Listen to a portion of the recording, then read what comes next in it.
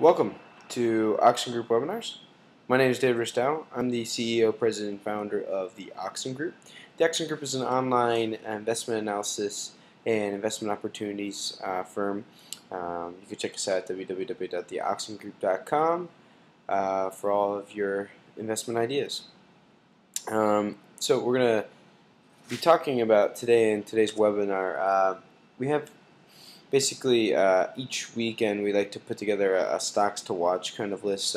There's different things that are going to be going on this week that we like, different stocks that might be able to make a bounce or look like they might have some weakness ahead of them, or etc., or things that we think might be interesting going into the week. So we have Darden Restaurants, oil and USO we're looking at, Amazon, AMZN, IBM, and then 4 retail companies that we'd like to talk about just in case something happens. That's Zumiez, Limited, Macy's, and VF Corp.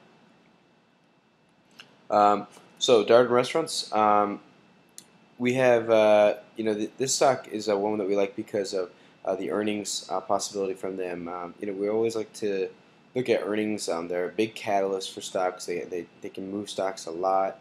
And Darden Restaurants is one of those companies that seems that like they may be able to make a move into earnings. The company is expected to report EPS of 1.00 over 0.81 year over year. And you can see into their last several earnings reports, they've had some pretty nice movement here, while they did drop off afterwards. And then once again, you see here they had this nice move here, and so you've seen there is some strength moving into the numbers for Darden Restaurants over the last two. Even if you go all the way back to the October, you did get this 3-day move that was to the upside there. So overall, you did get a pretty good move for all these this stock about 2 or 3 days. So they're moving. They're supposed to report earnings on Thursday. What we really like about this stock is I think we're expecting a pretty good week this week coming out. I think Monday might be weak. I see us definitely probably having some struggles there. But as we move into this grease vote, Wednesday, Thursday, and Friday, we definitely are going to have some potential to really move to the upside. If this grease vote is good, it's going to drop the dollar, it's going to raise the euro, it's going to be very good for stocks. We'll give a lot of catalysts to the market, and that's something that the market needs as a catalyst right now. So we would expect that would line up really well with the trend we've seen in Darden Restaurants in the past. They're at their 50-day moving average. They got the 20-day right below them, so setting up pretty nicely with a lot of good volume coming into it as of late. With oil, we see there's 2 plays here. We wouldn't mind shorting oil this week if things go badly. At the same time, we wouldn't mind buying oil too on the reverse side. There's a lot of reasons to go long oil this week. You got July 4th coming up this weekend, which is historically good for oil. You've got oil's at that $90. It's been able to hold that $90 target. And then if you get the grease vote, that's going to be good. That's going to definitely drop the dollar down, which will help raise oil prices. At the same time, on the flip side, the supplies, that supply did come in. We will see inventories coming in this week. That could, the combination of inventories coming in with, the thought of, well, we got this oversupply. Additionally, the grease vote, if it goes poorly, that will raise and strengthen the dollar even further. And a drop below 90 would probably lead to a pretty good pullback, maybe to 87 or 88 before the end of the weekend. And so we do see that. We like maybe if we get a move above 92, we think selling the $35. I'm sorry, selling the $36 puts would be a pretty good move on USO. If we get a jump below 90, we would maybe look to sell those $36 calls or maybe $35 calls, depending on how much that move would drop USO. Another company we've been looking at, we want to get into, we just haven't been able to, is Amazon. This stock has shown some pretty good strength as of late. Had some nice up days, and then dropped, and then another nice up day and then dropped. And the trend, the short-term trend, has definitely been to the downside a little bit since the middle of May, but that seems to have broken as the stock moved down to the bottom part of its price channel. That price channel is coming up.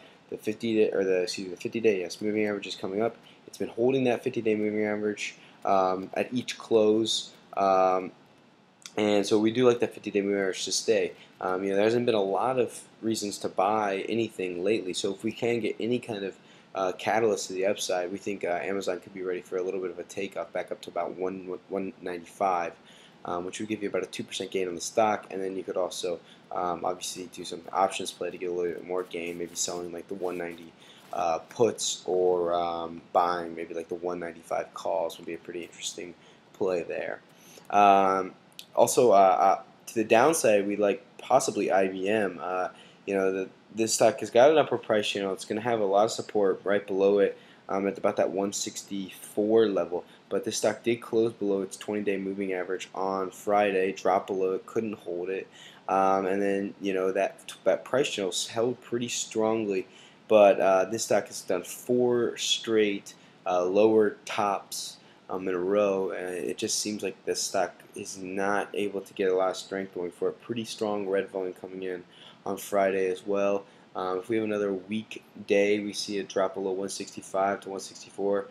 We would definitely be looking at probably a bit of a pullback in IBM, and we would probably be looking to sell maybe like the 170 calls there. That would be a pretty good play in our opinion. Also, we do like the setup for a possible a continued move up to the upside on the retail sector. The reason we like that is because you look at the retail sector, and what's going to help the retail sector? Lower oil prices, better personal income, better personal spending. Well, on Monday we get personal income and personal spending coming out, and we also going to have a big swing in oil prices one way or the other. Looks like it's going to be to the downside. This could be pretty good for if we can get personal income and personal spending to move up, we can get oil prices down. That's going to be a nice duality that's going to create a sort of catalyst for the retail sector. And there's a couple companies that we like. The best one I like right now is Zumiez. Zumiez is right there at its 20-day moving average. That 20-day moving average is looking to be broken. Hasn't been able to break it, but if we get a nice day in retail on Monday, this could definitely break. And if it broke its 20-day moving average, it could probably break out. Maybe close that gap back up to about 26 in the next couple sessions here. Other stocks we like are Limited, Macy's, and also we'll be taking a look at VF Corp, the maker of North Face, and then the recent buyer of Timberland. Has been on a tear lately, and more good news will just lend them to move even higher, it seems. So lots of good things out there, lots of choices, lots of decisions to be made, obviously. We'll just kind of have to see how things go. I mean, it's been 7 out of 8 down weeks in a row, and it's tough out there. We continue to try and recommend things and get into things, and it's been hard, but stick with it, and this is gonna. Hopefully that's going to do it for us for today. Visit us at www.theoxengroup.com. Email us at contact@theoxengroup.com. Call us at 1-800-709-1160.